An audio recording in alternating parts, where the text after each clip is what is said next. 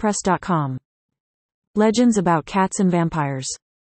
I had the good fortune to spend this Halloween in the field collecting samples from black-footed cats in the Karoo region of South Africa. As part of a study that Jonathan Eisen and I are conducting on the coevolution between bacteria and cats, we are collecting samples from as many different cat species as possible. The black-footed cat is the smallest cat in Africa and is endemic to southern Africa.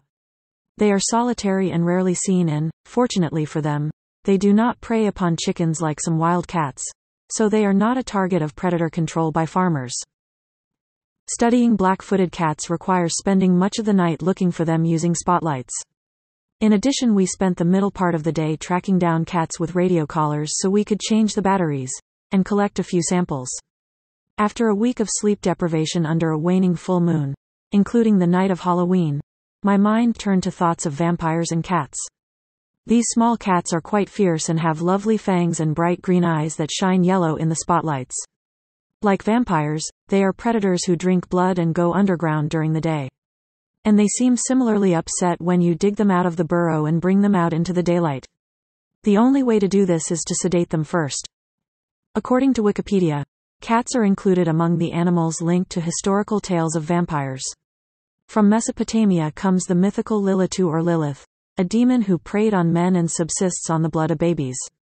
In tales from the European Jews of medieval Rhineland, Lilith was the first wife of Adam who was banished. She became a demon who transformed herself into a cat and charmed her victims into believing that she was benevolent and irresistible. In other sources, Lilith is also depicted as a terrifying blood-sucking creature with a lion's head and the body of a donkey. When they are sedated, you can see that the black-footed cats have lovely black spots and stripes and yellow-green eyes. You might be tempted to think that such a lovely small cat would make a nice pet.